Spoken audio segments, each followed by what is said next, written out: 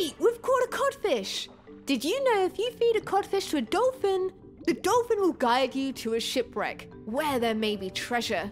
We must be getting closer. The next set of puzzles are bound to be trickier, so we better learn some more coding skills.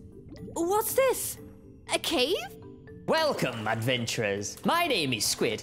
I noticed you were using the same set of commands over and over in some of the last puzzles. Must have been a bit tiresome. Do you ever wish you had a way to do something over and over again? Like, washing dishes or brushing your teeth without getting tired or bored?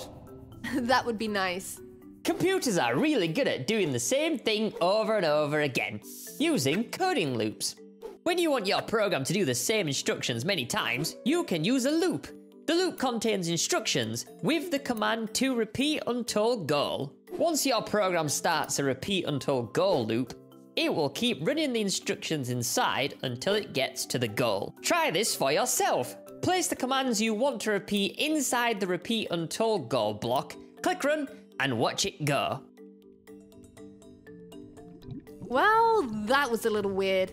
Who knew squids could code? I didn't even think they had fingers. So now we know about loops, let's use them to bag us some more treasure.